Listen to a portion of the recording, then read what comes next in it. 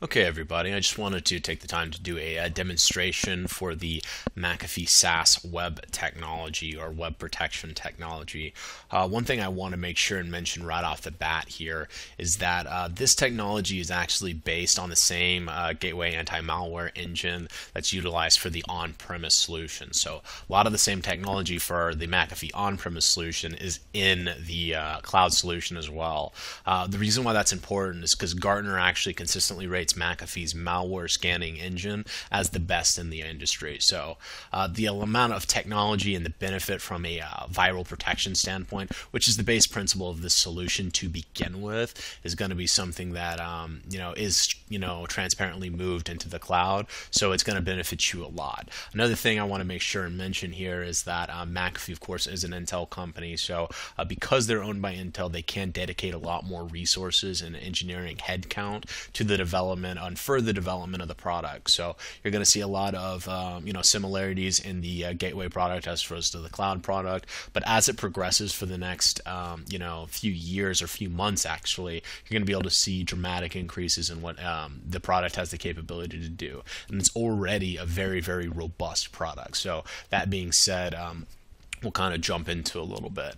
Now, first and foremost, I mean, of course, you're going to have general reporting capabilities. You can, kind of find out, who's doing what, where they're going. You can allow content by user, allowed content by site, block content, really just get a general idea of where everything's going. That's going to be inside of the reporting tab. But right off the bat, you can do just a traffic overview for a general snapshot, just to kind of see, how everything's going and, if there's an increased meter of block sites for people going to them during peak hours, or maybe at noon, a dramatic increase in block sites happened.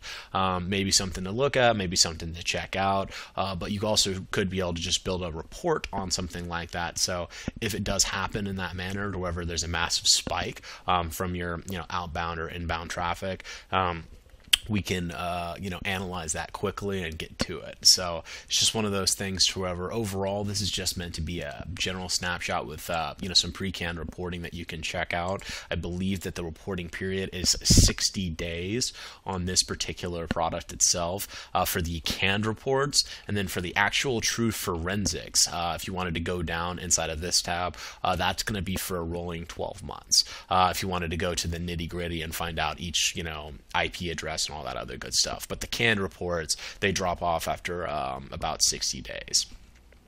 Now, jumping into it, realistically speaking, just like with the email product, the meat and potatoes is the policies. And this product is even more easy to demonstrate than the email, just because there's, less things going on. The principle is very, very simplistic and straightforward, and that's what makes it so effective. The goal of this product is to do two things. It's to increase your protection, because web is associated with around 60% of infections now in this current, era that we're dealing with, because of the release of Web 2.0 and Web 2.0 threats. And also, it is to increase productivity. I'm going to show you how you can do both those things real quickly by just going into the default web policies and kind of kicking around for a second. So first and foremost, double click on it, hit edit, whatever you want to do, bring it up.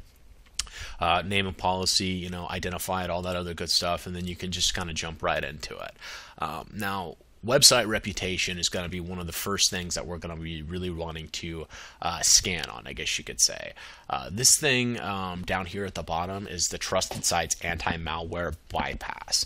Now, we put that in there for some specific reasons, like for companies that send off some, little bit more interesting type of equipment. Like sometimes we'll work with software companies that have to send or receive or download products that actually function in essence like spyware, like monitoring devices for kids or something like that, to make sure they're not going to websites they're not supposed to. In essence, that is spyware, and sometimes they can use that Trusted Sites Anti-Malware Bypass in order to make sure that there's no issues during the download of that equipment or that material. But at at the exact same time, really there's not a really good reason to have something bypass the malware scan. And the reason why is things like the Disney outbreak that happened a few years ago. They had a couple of banners that were infected inside of their environment. Disney's a well-trusted name. Everybody pretty much trusts Disney, but it doesn't mean that it won't infect your entire environment if you don't have a virus scanning technology. And that's a extremely large corporation with massive protection in place. So regardless of whoever you do business with or whatever the situation is, you always want to have this active, and you really don't want anybody bypassing. And then you base off of the URL extensions and where those locations are going and whatever they're doing to determine if we want to allow or deny them from even being able to go there, which is what that website reputation is. This is still based off of something called trusted source. It's the world's largest NOC list of listed domains that are known to have malware. So if for any particular situation, you come across a website that we know to have malware, we're going to be able to block you from being able to go there before you click on it, because sometimes it's not malicious, it's not malice of forethought. You're not trying to infect your computer, obviously, but you can try to go to weather.com, you switch the E and the A, and then before you know it, you're at a park domain that has an infection on it, which takes over your machine. Not a good thing. Definitely don't want that to happen. This allows us to kind of allow your users to bowl with bumpers on, know where they're going, know where they intend to go, but we're going to keep them out of the gutter. From a category perspective, this is just really more of a productivity tool more than anything else. Now, I think that the trusted sites category here is nice because you can block specific areas. So if you know that you need to block gambling, but you want to allow one specific site, you can do that. Golden Nugget. Okay, I'm going to block gambling, but I'm going to allow to go to the Golden Nugget or Harrah's. That's perfectly fine because you do business with them.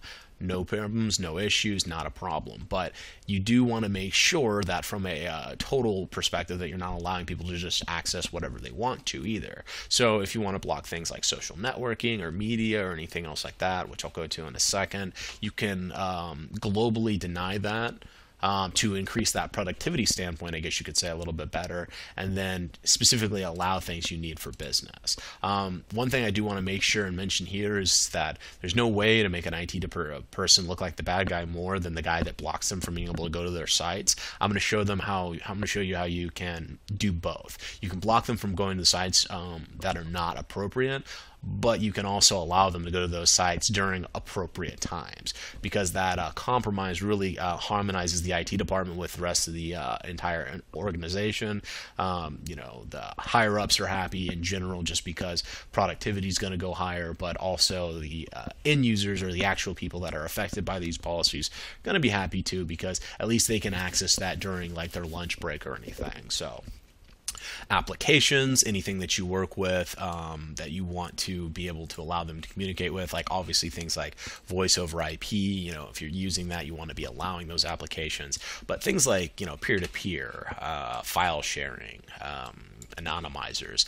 Right now we have those on allow. If you have an application that's an anonymizer, a P2P or something like that, usually I would want to deny something like that. But once again, it allows you to globally blacklist those things, and then you can make your own decisions if there's anything else that you want to add in later on or whitelist later on. So that's another thing that you do have the capability to do. And then, of course, we have the media tab. That's for just transmitting any type of media documentation or anything else like that, and any websites that you want to be able to pass that. One thing that I always want to make sure and mention is think of all these tabs as a layer of scanning. Did it pass the threats? Okay, great. Well, now we're going to check its category. Now we're going to check and see if it violates application. Now we're going to check if it violates media. That's the reason why you see filter bypass, because each one of these is a filter that it has to go through. It has to meet all these filters in order to make it into your environment, which that overlaying or overlapping protection really gives you a honed, very specific, very strong security infrastructure, and it really decreases the amount on these support tickets that you're going to have associated with web threats or web malware or anything else like that. That is going to be huge for your business, just because you can actually calculate the return on investment for a web solution, which I'm going to do for you at the end. So either way, Moving on a little bit further, SSL. If you have anybody that you need to connect to via that tunnel, you can do that. And then, of course, you can do block sites as well. Block sites is just going to be your kind of list of sites that you don't want to be able to go to, or that you specifically blacklist. As you can see right here, Facebook, YouTube, MySpace. Nobody goes to MySpace anymore, but you know, these probably are blocked. The Facebook and the YouTube, or Facebook's probably blocked for a productivity standpoint. YouTube and LimeWire, those are probably going to be blocked because they don't want people to consume internal resources. LimeWire double duty, it's probably going to be blocked because it's going to be consuming bandwidth, but it's also a huge virus threat. You don't want someone putting LimeWire on their home machine and then, you know, or putting LimeWire on their business machine and then causing an infection for the entire network. So definitely things to keep in mind on that particular aspect. And then, of course, notifications. You put in whatever you really want to. It comes up, McAfee, hey, you're going to a bad place. Don't do it. Policy scheduling. This goes to the part wherever I was talking to you about how you can actually, you know, block people during specific times and allow them during other times. So what you do is you have your available groups and you have your policy, and you can actually say, you know what, I'm going to set this policy for this group during this time. So you can have you know, this policy for lunch hour, and then you can have the default policy running every other time. So if you wanted to create a lunch hour policy to wherever Facebook, MySpace, YouTube, Twitter, any of that stuff is completely available, you're going to allow that and say, hey, during these times you're allowed to access it. Outside of those times, you should be dealing with business. And all it is you just drag and you just select what you want to be doing. Very, very easy, very straightforward way to make sure that you are, you know, really helping out your workforce, making sure they're happy, making sure that they're not, you know, upset that they just can't do any of their own personal activities while they're at work, but still keeping that productivity a little bit higher. So kind of good on both sides, if you will. And then McAfee client proxy settings. I'm actually going to describe that here in the setup side a little bit more. So let me run into that. There are 3 different ways, or a few different ways actually, that you can set this up. I believe there's actually 4. First of which is IP range authentication. Basically, you're just going to say, hey, everybody within this IP range are going to submit to this specific policy. That is one way to be able to do it. If you have something like a good example would be like a Wi-Fi area or something like that, wherever the Wi-Fi is automatically associating IP addresses to individuals underneath a specific subdomain to make sure that they are, you know, pulling in. Well, if you want them to configure to these policies or these rules, you can kind of create an IP range authentication for that. Sometimes businesses, though, do have an IP authentication range for their entire environment because everybody should be subject to the same rules. It's not common, but it can happen. So it's up to you on that. We also have explicit user authentication, which is going to take you a little bit more into Active Directory synchronization and making sure that you're identifying specific users. Obviously, with IP range, you don't know who the users are, so you can't do specific user reporting. Whereas with explicit user authentication, you're going to be able to dig down a little bit further, create those individualized policies for individualized groups, and then kind of perform that way. So it's going to give you a little bit more range there. Wds Connector is kind of like a build on that. It gives you the capability to have everybody kind of proxy through the Wds Connector. Usually whenever anybody's doing the on-site setup, this is the most common if the McAfee client proxy is not used. The reason why is because it maintains a solid and continuous connection with our Active Directory server. Well, continuous is a strong word, but it checks it about 4 times a day to make sure that you're constantly up to date and that you're not, you know, trying to filter people that aren't in existence with you more or are not with the company anymore, or situations like that. So it's constantly updating, makes it a little bit easier on you as a whole to have that WDS connector in place. So definitely an option there. And then the McAfee client proxy.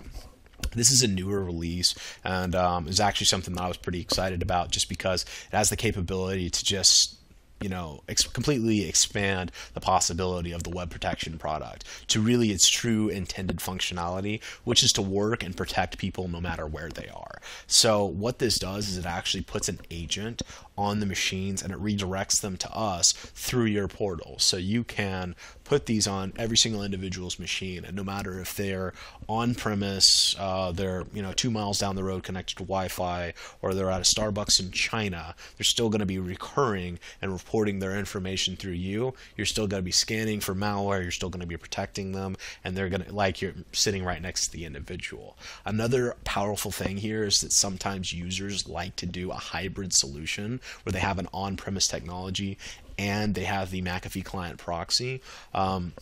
If for any reason that this is a fit for you, which is rare, usually the McAfee client proxy in comparison with the SaaS product, or in pairing with the SaaS product, works very, very well, and people don't need that. But if you do need a hybrid technology, the McAfee client proxy can sync up with our internal services as well and actually know whether it's at home or not. So it can say, you know what, whenever I'm outside during this IP range authentication, or at this IP range, I'm going to go ahead and turn off, and I'm going to proxy through the on-premise gateway. And then whenever I leave, I'm going to turn on the McAfee client proxy.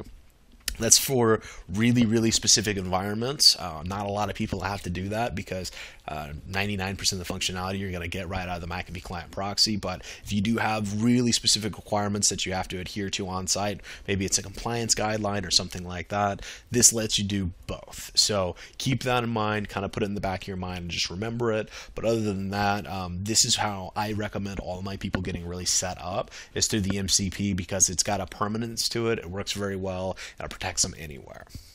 Now, I've kind of gone through the web protection product. The only place that I really didn't talk about is forensics. That's because, the forensic data that we don't have a whole bunch of it inside of this, because it's a demo environment. But what you can see is you see all the information here that you can actually scan and search by. So if you need to pull someone's records, or pull someone's information, or pull a user's information, you can do any of that. You can download, export it, send it to HR if you're about to terminate an employee. Whatever the situation is, whatever you're trying to accomplish, you should be able to pull a report based on all of these filters, have it display here, and then download it and send it to wherever you need to send it. So that forensic data is available to you. Other than that, one last thing that I did want to make sure and do for you is the calculation of the return on investment. Very, very important to be able to make sure that you can convey that, because a lot of people don't actually have a web protection solution in their environment. But as I said previously, it's responsible for about 60% of infections on desktops. So let's just say you take that number. You take 10 desktops get infected every single month. That means about 6 of them are most likely infected because of web protection to some extent. So, or from a lack of having web protection to some extent. And if we remediate and we determine that all those machines, in order to fix each one of them, costs about $150, which is fair. It usually ranges between $100 to $200 to fix a machine that's been infected, from operational expense, software, all that other good stuff that you have to reinstall, and all that other good business. $150 is about what it would take in order to get that back up and running and functional again. That's about $900 a month. Well, if you take $900 a month and you put that for 12 months, that's about $10,800 you spend because of a lack of web protection, or $10,800 every year you spend because you lack web protection of some sort in your environment. That's a pretty big number, because my thing here is that with these web protection solutions, especially with a SaaS web protection solution like I just went through, it's usually going to cost about a third of that, maybe half of that to a third of it, I guess you could say. So very, very minimal cost associated with a solution with this, with a true calculatable return on investment, which is what you ultimately want to be able to show whenever you're, proving the existence of a product. So, anyway, I've kind of gone through a lot of stuff today. If anybody needs anything or has any questions, please reach out to me. You can go to my website. It's foxlogicsc.com. Once again, foxlogic and then sc.com. There's going to be areas wherever you can request quotes, get information, leave comments, anything that you really want to do. Just send that out over there. Also, I'm going to be monitoring the videos themselves, so if there's any comments or questions that you had for me as a whole, you can just put them in the comment area, and I will try and get back to them. I'm trying to check that once a day. Other than that, if you need something, get in contact with me, but I appreciate you taking the time to go through this demonstration with me. If you need something, get in touch, but I'm logging off. Have a good day.